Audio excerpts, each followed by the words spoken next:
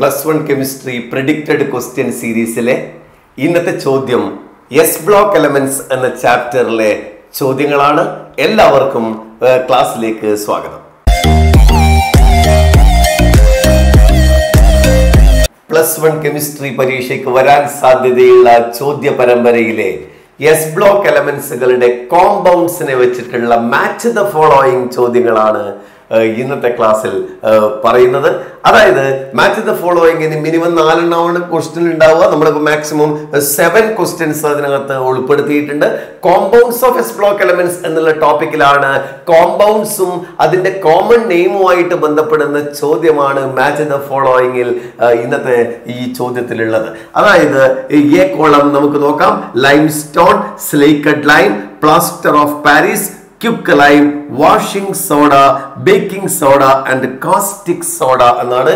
അതേപോലെ B part നോക്കുക.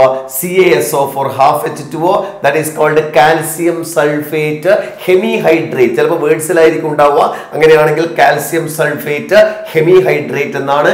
Then NaOH sodium hydroxide, then Na2CO3 sodium carbonate, then NaHCO3 sodium bicarbonate, then CaCO3 calcium carbonate, then CaOH twice calcium hydroxide, then CaO calcium oxide, then CaSO4 2H2O, that is called calcium sulfate dihydrate എന്നാണ്. അപ്പൊ ഇങ്ങനെ 8 എണ്ണമാണ് right side ഉള്ളത്, 7 എണ്ണമാണ് left side ഉള്ളത്. നമുക്ക് 1 by 1 ആയിട്ട് common name നോക്കാം. The first one is called limestone. Limestone എന്ന് പറയുന്നത് മാർബിൾ ചോക്ക് എന്നൊക്കെ പറയുന്നതാണ്. That is called calcium carbonate. Calcium carbonate ആണ്. That is called limestone. Then slaked lime, slaked lime lime water എന്നൊക്കെ പറയാം. That is called CaOH twice. CaOH twice ആണ്. That is called slaked lime എന്ന് പറയുന്നത്.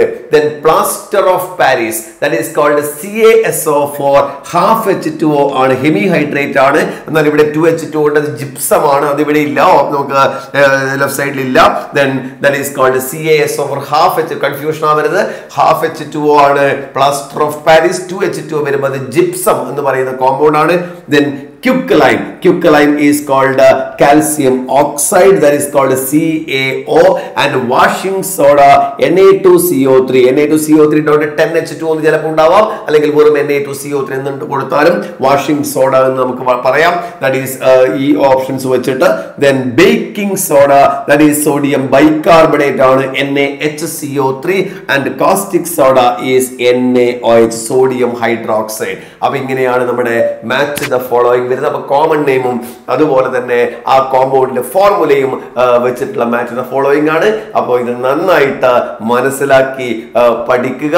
അപ്പൊ പുതിയ ഒരു ക്വസ്റ്റ്യനുമായിട്ട് നമുക്ക് അടുത്ത ക്ലാസ്സിൽ വീണ്ടും കാണാം.